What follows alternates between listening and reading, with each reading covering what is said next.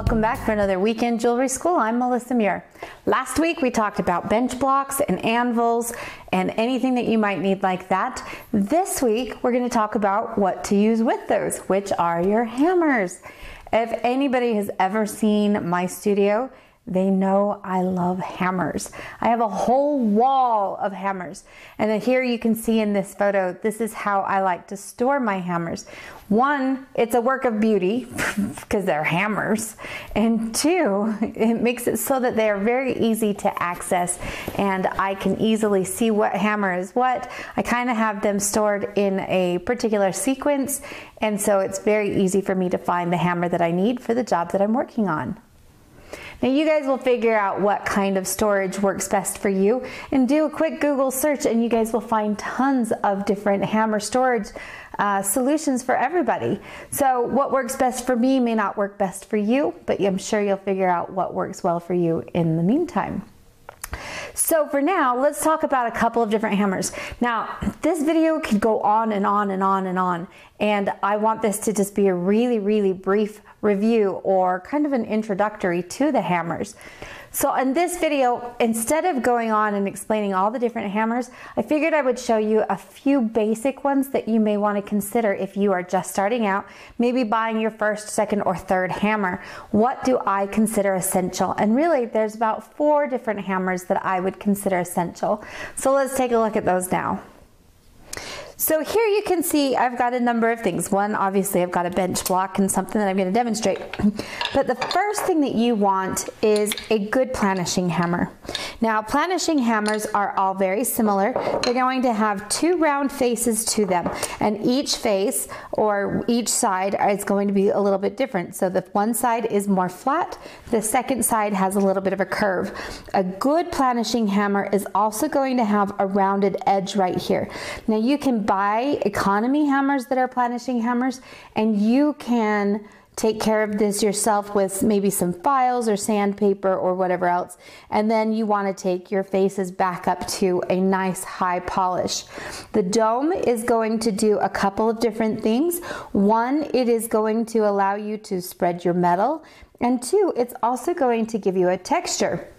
If I don't want to spread my metal, but I want to kind of maybe flatten something, then I'm going to use this flat face more often. Now you can see here 2 of my handles look very similar, and that is because they are both made by Bill Fretz and his company Fretz Hammers. The other one that I have is my very first planishing hammer, which is a Pettinghouse. Pettinghouse is a very long known company for their hammers. They are made in Germany. Fantastic hammers. But you can choose, you know, and like you can see here, my Pettinghouse has a much larger head on it. It's thicker, so I've got a little broader face. It doesn't really matter. As long as you've got a good planishing hammer, you're going to be good.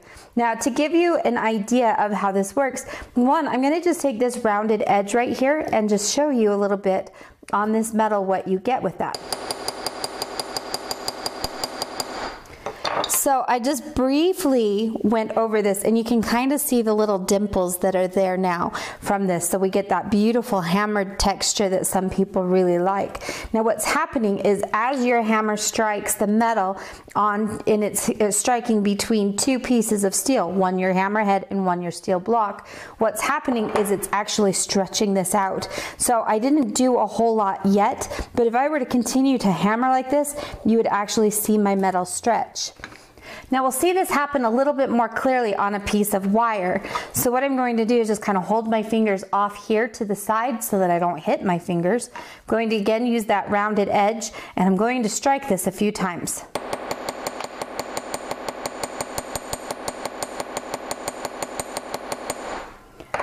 Now obviously the more I go, the bigger this is going to get, but now you can see that we've kind of stretched both outways and we've elongated.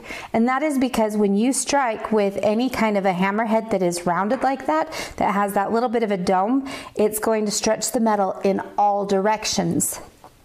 So a planishing hammer is your #1 hammer that you want to get. It's really, you cannot spend your money wrong on a good planishing hammer. The next hammer that I want to get, I want to have something with a cross peen. So I have a couple of different hammers here. These are both Goldsmith hammers. You can see one's a little larger. These are both made by Bill Fretz, but the one with the black handle is actually made for Allen Revere and the Revere Academy. So you'll see there's the Revere hammer here. And this one just has a little different handle. It has more of a texture that Allen really liked so that you can really grip onto your hammer. It doesn't slip around as much. We have a rounded face, and then we've got a curved cross peen here, whereas our Goldsmith hammer has a flat face, and the cross peen, while it is curved ever so slightly, not much, it's also much thinner. The cross peens are good. So this is a square faced riveting hammer, and then we also have some raising hammers, and you'll see here on the raising hammers the faces on these are much thicker than what's on a normal cross peen. So you have a few different options on that, and again with each of these hammers both sides are a little bit different, so you kind of get two for the price of one on this. The cross peen is really nice because what's going to happen, you saw that when we hammered with a round hammer, everything spread out away from the center of that. Whereas when we have a cross peen, the metal is going to stretch in front and behind where it strikes here with this. So let me show you guys this real fast.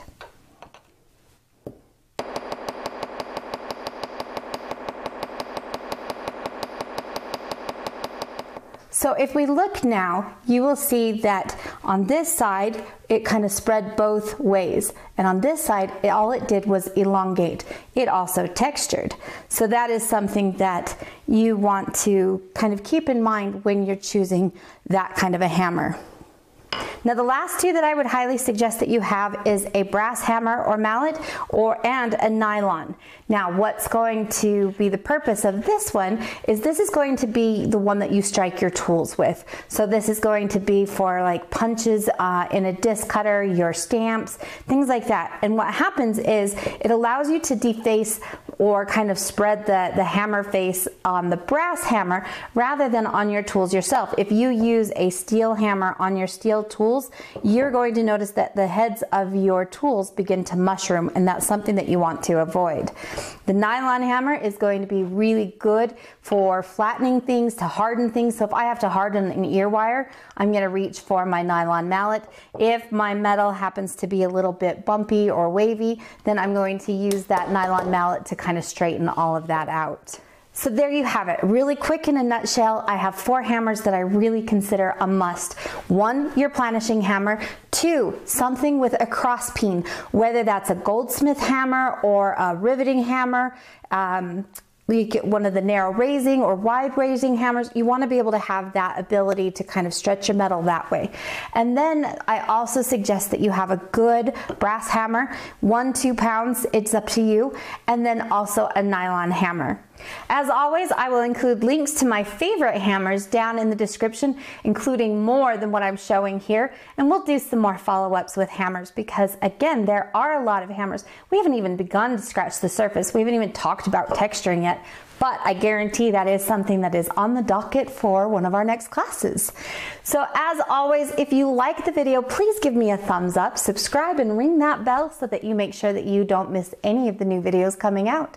I will see you guys next week for Tool Time Tuesday, and again next weekend for Weekend Jewelry School. Have a great weekend, everyone, and I'll see you guys next time.